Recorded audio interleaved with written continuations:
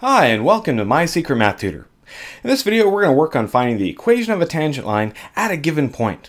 Now, one important thing to note here is that we're going to use the difference quotient in order to do this entire process.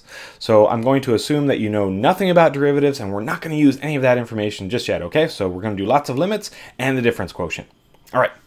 So the idea behind finding a tangent line at a given point is that, maybe we have some sort of function like this down here. And somewhere along that line, there is a point. So what we're interested in doing is finding the equation of the tangent line that goes through that given point. Now, when you're doing something like this graphically, it's not too bad to just get a good sketch of this. We want to get the entire equation, so we're going to go through an algebraic process. Here's what we're going to need to do to find this tangent line. First, we're going to use the difference quotient in order to find the slope of that tangent line. So we'll have to compute the limit of the difference quotient right here.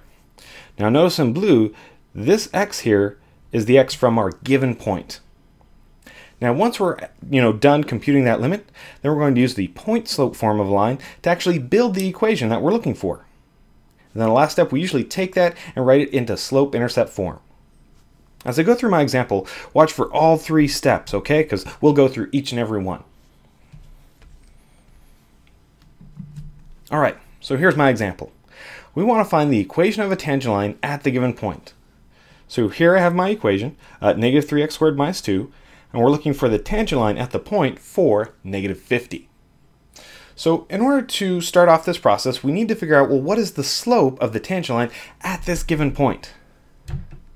So we're going to borrow the limit of our difference quotient for this guy. So let's go ahead and just write it down, okay? So we're looking for the limit as h approaches 0 of f of x1 plus h minus f of x1 all over h. All right, and like I had highlighted on the previous slide, we want to substitute for this x1 our value of 4, because that's the x we're using in our point. So the limit as h goes to 0 of f of 4 plus h minus f of 4 all over h. Okay. And now we have to take all of this information and actually substitute it into our function or into our equation. So wherever we see an x, we're going to replace it with a 4 plus h. And then we're going to do this again. Everywhere we see an x, we're going to replace it with a 4. So watch how I carefully do this. So the limit as h approaches 0, nothing has changed there. So now I'll have negative 3, and I'm coming across that first x, so we'll put in a 4 plus h. Okay, that x was squared, so we'll square that, minus 2. So this entire part is being taken care of the f of 4 plus h. Now we need to subtract, and we'll put in the 4 into the function as well. So negative 3, we'll put in the 4 for x squared minus 2, and all of this is over h. So you can see that we have a lot to simplify, but I'm just being very, very careful as I plug things in. Also, make sure that you put brackets or parentheses around the second part.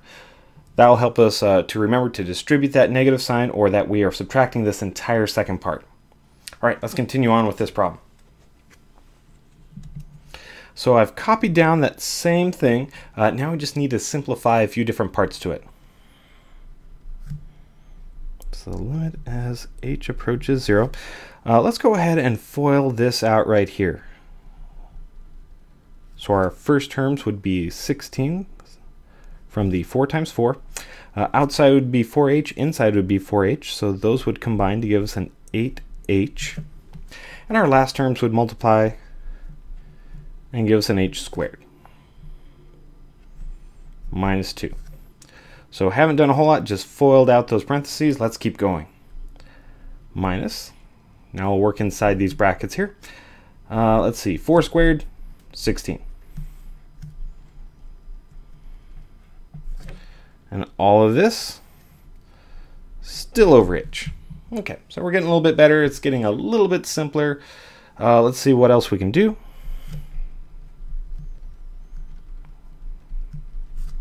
I think I'll go ahead and distribute in this -3 inside the parentheses. Make sure you distribute to all three parts in there. And then we'll go ahead and start combining things inside these brackets, make it a little bit nicer. So -3 times 16, that is a -48. -3 times 8, a -24h. Don't forget that h in there. And let's see, a -3 times h squared, -3h squared. Okay, so that's not too bad. We still have this -2 on the end. We'll put that in there. Now minus -3 times 16 will be that -48. And then a -2 still in there. And now it's getting a little bit simpler, all over h. All right, so let's distribute this negative sign right here into both parts. And then we'll really be able to start canceling a few things out. So equal the limit as h approaches 0. -48 minus 24h minus 3h squared minus 2. Okay, so as we distribute it here, a minus and a minus sign will give us a plus 48. Distribute here, give us a plus 2. All over h. All right, and now things are looking pretty good. Notice how we have a -48 and a plus 48, so we'll cancel those guys out. We have a -2 and a +2, so we will also cancel those out. All right, let's just go ahead and write down everything that is left. So we have the limit as h approaches 0 of a -24h minus 3h squared all over h. Now we're getting really close to where we can actually compute this limit.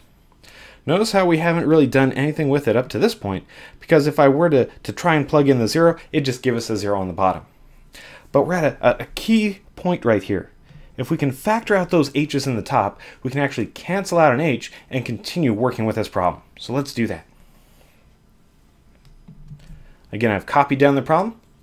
That way we can just really focus on factoring and actually computing this limit.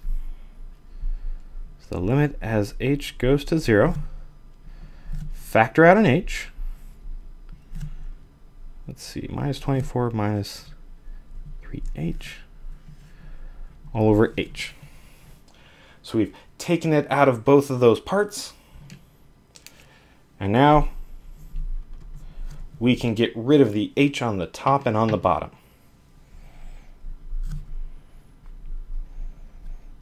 So the limit as h goes to 0 of -24 minus 3h.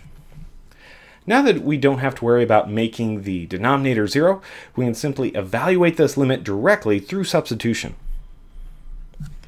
So this will equal to -24 minus 3, and let's plug in that 0 for h. Okay, it's looking pretty good. -3 times 0 is 0, so all of this collapses down and we have a -24. Okay, now that's a lot of work just to get us to this point, and we have to kind of take a step back and say, okay, what did we just find? All of this work was just to find the slope of that tangent line. So somewhere we'll go ahead and write down that the slope is a -24. Okay.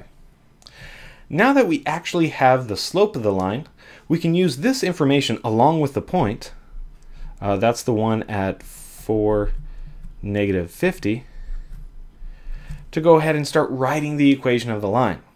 So we need to take both these parts and put it into the point slope form of the line.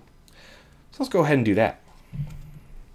In the point slope form of the line, we'll put in our point for this y and this x, and that -24 will go right in for our slope.